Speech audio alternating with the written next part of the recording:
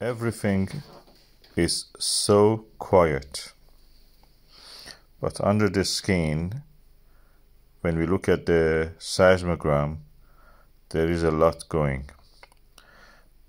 The blue line shows the number of the small bubbles per second, and the purple line is the bigger bubbles.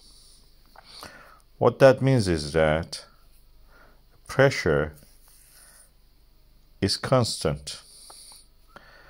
Constant pressure means there is not much volatiles heating up and extending in volume and causing the eruption happen, actually pressurizing things out.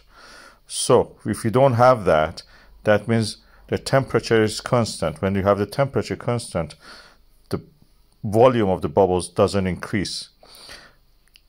How you keep temperature constant or bring it down? By incorporating cold material.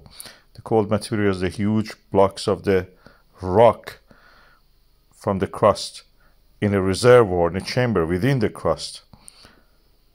The magma has to melt them. It's losing temperature. He has to heat them up. It takes a while. We have to wait. Everything is so quiet.